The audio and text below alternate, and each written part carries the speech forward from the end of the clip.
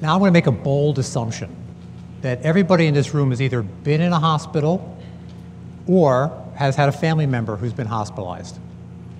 Now with that, around the bedside now, if you imagine yourself in the hospital bed, you're seeing the wonders of modern technology. Monitors, different types of equipment around, that each one were innovations in themselves, there to save lives. So you have the experience, you have this wonderful technology, and you have sick patients, the sickest patients we've ever kept alive, now being healthy. And patients are now being handled rather than ICUs. So you have this great scenario. Now I'm going to put forth there's two things in that same scenario. The first experience is you'll hear this. Beep, beep, beep.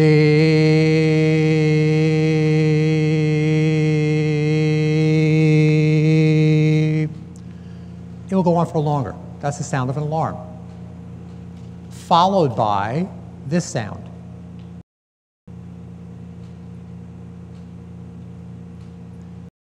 The response of a healthcare provider to that alarm. We've all experienced it. Multitude of alarms. 98% of the alarms are false alarms. If all this technology, all this goodness, and it's there to protect from unwitting harm, but what happens is there's so many alarms that go off, sometimes in a patient's bed, one every minute or 2 minutes or 3 minutes. But what happens is that people get very, very attuned to those. And so people are very fearful of the thing called the crying wolf syndrome, which is you have the alarms go off, but the alarms are going off so many times, and they're not really causing a harm, they're just false alarms. The odds are 98% of the time, I don't have to answer it, everything will be okay. But if you're the patient or the family sitting there, and you're thinking, how do I know doesn't know this alarm is real? It's about me. The alarms are going off. They told me all this technology is there to save my life, and the alarms are going off. And granted, I may even have a call bell. I sit with the call bell, and I'll ask for help. So I press the call bell. Excuse me, I can't hear you. The person will be right with you. But the alarms are going off. They're busy. They'll be with you shortly. And there's been descriptions of that shortly can last anywhere from a minute to hours. So the question is, we have all this technology to be good, but now we've taken all the technology together, and we have this situation where actually it could lull people into a false sense. Now, for me, it's been a 30-year journey. I'm, by background, an ICU doctor, so monitors are my business. And I remember after 30 years of many times going home from the ICU, and I'd be falling asleep, and in my sleep, or as I'm about to fall, all I would hear are alarms going off. It was uncanny. I would know that I would be able to fall asleep when the alarms were stopping. But I would keep hearing it. So I just imagine how a family felt or a patient felt with this. So, like everything else, you wanted to find out, well, geez, how do we take care of this? Because there's two elements: the number of alarms that are going off, and then the response to an alarm. Now, for the number of alarms that are going off, that's a lot of technology out there. To get new systems in place takes a lot of FDA approval. It takes years for new monitoring systems to go in place. So that really is not going to be a quick solution. So like everything else, I went to the literature. So let's go to the literature. What does the literature say about this? And lo and behold, they call it the crying wolf syndrome. So it has a name, not as famous as Tommy John surgery, if you're in baseball, but you have a name, crying wolf syndrome. And there's over 1,000 articles probably out there, and all describe the same phenomena. So they keep describing the same phenomena. These alarms are a problem. They keep going off. And in fact, in our hospital, this is how many alarms went off. But in our setting, this is how many alarms went off. So Einstein would be looking right now and would be singing that little quote that he has, the definition of insanity is redoing the same thing over and over again and thinking of a different solution. Well, everybody keeps publishing the same stuff, and some of the smartest physicians and scientists in the world, this is still patient experience, is still there, and no one has actually come up with, how do we fix this? So the literature in healthcare doesn't really help. So it made us start thinking, let's break the glass a little bit. Industries handle this. What are the other high technology industries that are really actually highly reliable?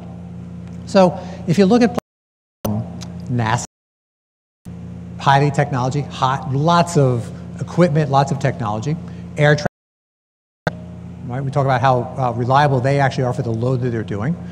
Aircraft carriers, the bridge of a ship, you know, when they have all the technology all together, they're known in the literature as being very, very highly reliable, which means they can't afford to have an error. High technology, lots of software, lots of alarms that go off all the time, but they cannot afford to have an injury. And in fact, what they found in their experiences is whenever they've had a major catastrophic event, it's been people ignoring the alarms or assuming the early alarms weren't real, so they ignored it. So they came up with their own solutions of how to take care of this. Now this is a picture, a classic picture of like an air traffic control area, or if you imagine yourself looking on an aircraft carrier or a nuclear sub. In old movies, you see everybody on the bridge and looking at all the technology.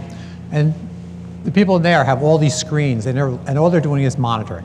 Their job is to monitor what's going on, not relying on what's going on in the boiler room or somewhere else in the uranium reactor or whatever. They'll simulate the stuff and then to tell people if there's a problem or not.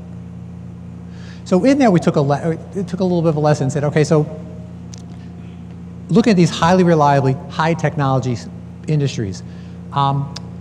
They also are striving to have, they don't want any more than 3 errors per million, either flight or days at sea or something. That's their standard, 3 million of something. 99.999% correct. Let's flip back to healthcare. Years gone by, was living off of, well, if you have a 1 or 3% error rate, that's okay. You know, if you're one of the 97% who doesn't have a complication or an error. But if you're one of the 3%, you don't want to be there. In healthcare, prescription writing has a 20% error rate to it. So these are what life used to be. And now we're going to where life should be, and in healthcare where the rate of untoward events should be less than 1%. In fact, it should be 6 sigma or 99.99% accurate and reliable and error-free. So we decided in Nemours to actually take some of the innovation in those reliable networks and find out what's in common.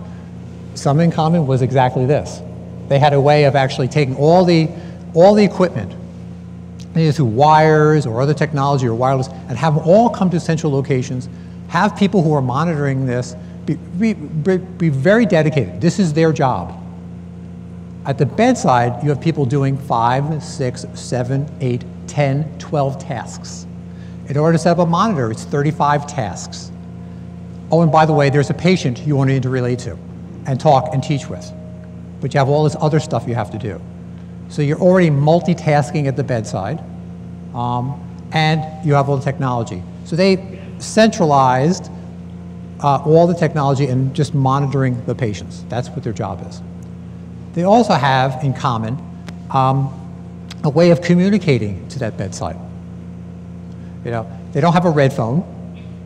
They pick up and they dial in and say, you know, there may be a problem. They have an instant communication with the areas they need to go work with. Well, if you look at the modern world, do we have instantaneous technology? We have texting. Everybody in the world nearly has a cell phone. Everybody has the ability to text and communicate. So why can't we use something along those lines? But you just can't do what I described initially and just have a communication. You really need a visualization of the patient. Because somebody's got to say, is that patient okay, or is this real or not? And you can't, and you have to do this in a way that is systematized. So we took a lot of that and said, you know, let's brainstorm. So we had the luxury of building a brand new hospital 4 years ago, ground up, first new pediatric hospital ground up ever, and decided, let's bring it in. Let's build something there that has not been built before in order to protect the patients on the floors. Because this is where the danger is for people. Everybody has stories where in every hospital where patients were found with a major problem and the alarms have been going off and nobody answered, or the alarms were going off and people ignored them. Not because they're bad people, just because they're busy doing a lot of other things. So we took the opportunity of the new hospital and built something and explained to 700 new people coming into this hospital, well, this is the way we're going to do it. You're coming into a new hospital anyway, a new system. Let's get you attuned to this. Because yes, it has never been done before, but trust us, this will work. So we went through it, and this is what it actually looks like. I played a little trick on the slides because it's the exact same slide I just showed you. Because the slide I showed you was a perception of what can happen in a control room. And this is the same slide that actually shows what our logistics center is, we call it.